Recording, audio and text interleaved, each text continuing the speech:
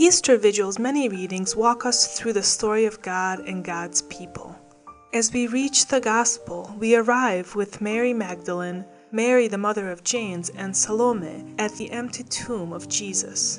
Jacopo di Sione's altarpiece detail captures the moment of encounter between the three women and the mysterious men dressed in white, angels heralding the resurrection just as they heralded the birth of Christ many years before.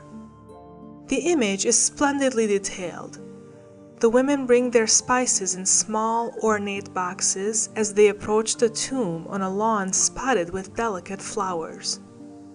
The tomb is an ornate sarcophagus, carved with decorative patterns. The fine robes on the women are in bold jewel tones, and the angels' robes are trimmed delicately with gold.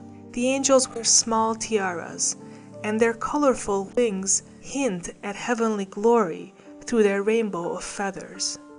The golden embossed halos are signs of the heavenly realm as well, adding another dimension to the image.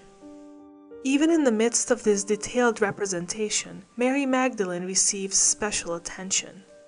Her traditional red garments and loose red hair allow us to identify her.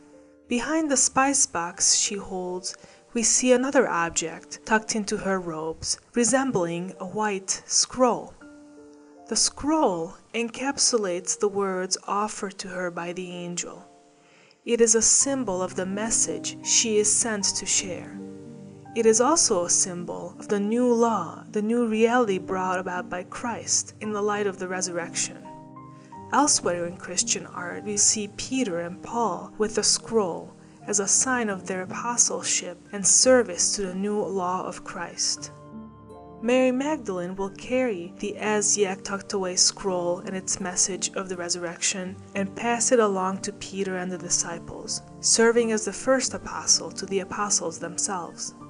Immersed in the stories of God and God's people, which climax with the good news of the resurrection, the Easter Vigil is replete with scrolls, handed on to each of us to go and share.